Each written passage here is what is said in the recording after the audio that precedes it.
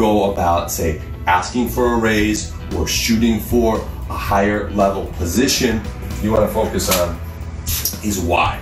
So why am I seeking a promotion? So you want to be clear on this, clear in your mind. So obviously you need the money, provide for your family, your friends, whatever your needs are. We understand that, but maybe there's a status behind it.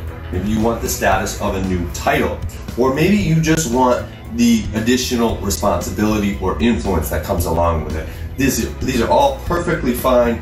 Of course, opportunities to grow, overcome your challenges, or get out of a boring job, perhaps. Maybe that's another reason, and the chance to show your leadership, show what you can do. These are all good. So be clear on that before you go about asking. That's number one, okay?